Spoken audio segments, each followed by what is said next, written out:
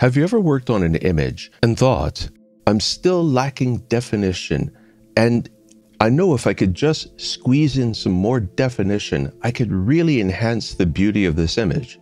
But you can't, right? Because the only way that you can is to get more integration time and try to refine it even further. And even then, you're limited by the aperture of your telescope, because aperture is tantamount to equaling the resolving power of detail or definition within the image.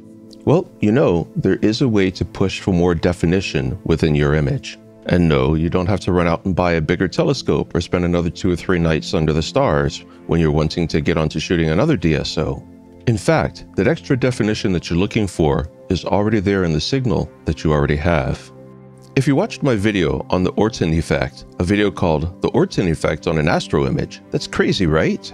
You may have picked up an idea that I didn't come right out and say in that video, but the application of the Orton effect is very much like folding light back on itself to increase the apparent signal, not the actual signal. The actual signal is simply the result of how much integration time that you have, but you can increase your apparent signal. That's how strong the signal looks. Now, there are many ways to fold a signal back on itself. The Orton effect is a great illustration that dates all the way back to the 1980s, when Mr. Orton discovered that he could take multiple negatives of the same image, process each one slightly differently, and add them together to get a more intense image that looks somewhat dreamlike by adding just a little bit of blur.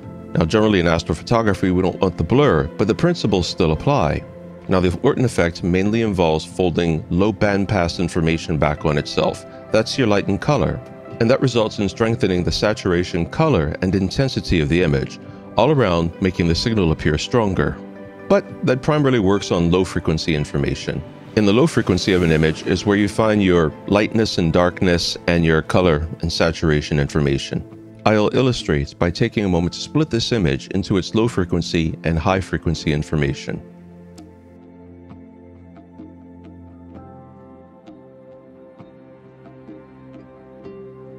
This is the low frequency information. You can see it looks very blurry, and that's because this information lacks all the detail. It just contains information like shadow versus light and color, hue, and saturation. And this is our high frequency information. This is where we find the detail, the contrast that is contained both within the luminance and the R, G, and B channels, or if you're using narrowband, the O and S and H channels. Don't let the names of those channels fool you, because in the end, they're still R, G, and B channels. They just happen to be capturing very specific ranges of color information. In the end, no matter what filters you shot with, you're really always working with L, R, G, and B. But that too is a topic for another video. So let's say that I'm looking at this image and I'm pretty happy with it, and I'm pretty happy with it, but I still think it needs more definition. How do I do this? Well, I can use the same principles from the Orton effect, except instead of folding the light back over on itself, I'm going to fold the definition back over on itself. And I'm going to do this by applying that tool that you just saw me use to show you the low frequency and the high frequency information, the frequency separation tool. In Affinity Photo, it's found under the filters menu up top. And we're going to use this tool to extract the high frequency information only, just the detail and the definition, and then we're going to fold that detail and definition back into the image through compositing. If you're working with a mono camera, you're going to find most of the detail and definition on the luminance channel. Here's the luminance channel from my image with the Wizard Nebula, stretched, sharpened, and stars extracted. If you're working with an image from an OSC camera, a one-shot color camera, you can try this technique on the color image, or you can just use the saturation tool to entirely desaturate the image. And that way you're working with what you might think of as a pseudo-luminance channel. Here in Affinity Photo, I am working with a fully developed rendition of the image, but I have dragged the luminance plate with the stars removed into the image and placed it as a new layer on top of the original image. Now, I don't want to add the low frequency information because that will over brighten the image. I just want the detail from the luminance channel. Your luminance channel when shooting mono is where most of your detail information is going to be. So I'll pop up to the filters menu, open it, go down to the frequency separation filter, and drag the radius all the way over to 100 pixels to get all that information. And when I hit the apply button, the luminance channel will be split by the frequency separation tool into its low frequency and high frequency information. I'll click off the low frequency layer because I'm not going to need it. That makes it invisible, leaving only the high frequency information on top of the image. Notice toward the right in the Composite Mode drop-down menu that I have the Lighten Composite Mode selected. This gently adds the high-frequency information to the image below. And this isn't the only good composite mode for doing this, but right now I'm just going to work with the Lighten Composite Mode. It's doing well enough. There is now very sharp and crisp definition within this image. Let's compare what the image looked like before and after. Before and after. I now have the additional definition of the image that I was going for, but it's a bit heavy-handed. That's easily remedied, however. We can soften up how heavy-handed the high-frequency information is added to the rest of the image. I'll do this first by playing with composite modes till I find the one that I feel works best with the image.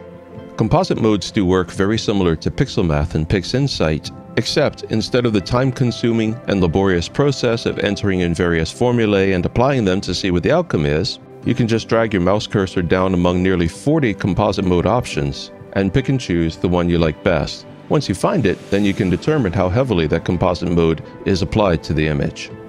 In the end, I settle on the Vivid Light composite mode. It applies the high-frequency information to the image below in a somewhat heavy-handed way, but I also know from experience that the Vivid composite mode responds very well to adjustments of opacity on the opacity slider. So, having selected the Vivid composite mode, I'll just tone down the opacity a bit till I find the points where I feel just the right amount of the additional high-frequency information is layered on top of the image that is already there. And it's right there at 61%. Let's go back and compare the before and after. Here's before I folded the high-frequency information back on itself. And here's after. Once again before. And after. Now, overall I like the way the additional high-frequency information impacts the image. However, there are just a couple places where I feel that the impact is a little too strong, such as the spire in the top left quarter. So in Affinity Photo, and you can do this in Photoshop too, I'm sure, you can just select the high frequency layer and your erase tool, reduce the softness of the tool to 0 and the flow and opacity to anywhere between 20 and 50-60%, and partially erase out that detail so the impact is not so hard right in that area. This is tantamount to manual masking, and this simple technique allows you to customize the high frequency overlay to put exactly as much of it as you want where and when you feel the image needs it, yielding a final image that looks like this. So in summary, we see that you can use Affinity Photo's frequency separation filter to separate the high frequency from the low frequency information of the image or any layer, and then fold that high frequency information back into the image to redouble the definition within the image. If working with information from a mono camera, you would typically separate the information from the luminance channel because that's where most of your definition or high frequency information is, and then fold that information by way of compositing back into your image. And if working with an image from a one-shot color camera, you can either use the color image because that's all you have is a color image, or you can desaturate the image entirely and then separate out the high and low frequency information. This technique does not introduce any new or false information into the image. It's just a way to strengthen the high frequency information that is already contained within the image, allowing you to pull additional sharpness from your image without needing the expense of a larger telescope or of more time under the stars, which frees up your telescope and camera for imaging other objects. You can also pop over to the Sky Story Astrobin to see the full-res versions of the before and after from this video.